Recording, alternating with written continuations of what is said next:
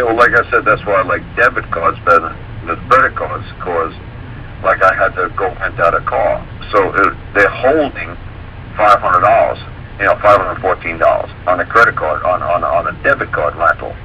So see, like, so they're treating it kind of like a credit card and kind of like a debit card. If they're going to pull the money out. They know they're going to get the money, so they already got the money on hold.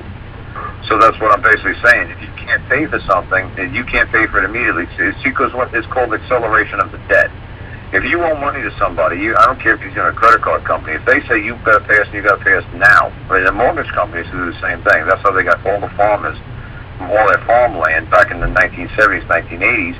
They would trick these poor farmers into saying, look, you get all this John Deere equipment, $1 million tractors, and we can pay for all your seeds, and you just use the value of the land. Your land's worth $10 million.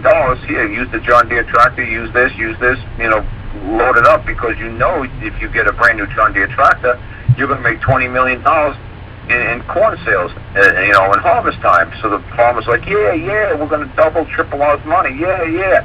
So what would happen is the farmers would get all these $10 million loans. So they'd blow every time of it, like it was going out of style.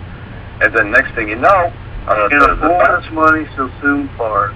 There's some farmers that did really good. Let me finish, man. What would happen in June, the banks would say, oh, we got a forecast that you're going to have a drought, so you're not going to have any crops coming in this year. And they're like, what? What do you mean drought? We're not having no drought. What do you mean? They said, well, we're going to have to accelerate on the debt, so we need all $10 million today. So all the poor farmers are like, we spend all the money on seeds and fertilizers, and we put irrigation systems in and John Deere equipment. We don't have any money to give you. We took that $10 million and we reinvested it in the farm.